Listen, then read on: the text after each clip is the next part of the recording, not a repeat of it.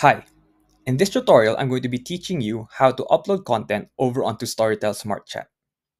In order to do this, we must first click on the Upload Knowledge button located at the upper right hand corner of our screen. Once we click on that, the upload modal will pop up. We can see here the different file types supported by Storytel, such as PDF files, text files, CSVs, and even MP3 and MP4 files. In order to choose a file, we must first click on Choose Files. This will open up your computer's file manager where you can select your files.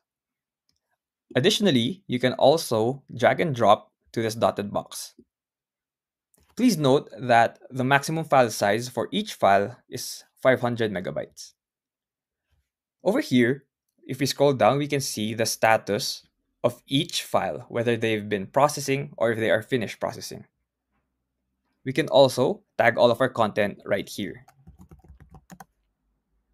If we want to tag individual files, we can do that too by adding a tag on that specific file. We can even adjust the privacy of all the files, or we can even do that individually as well. Once this is finished, we can scroll down and click on Done. Once the page reloads, you have now finished uploading your content over onto Storytel SmartChat.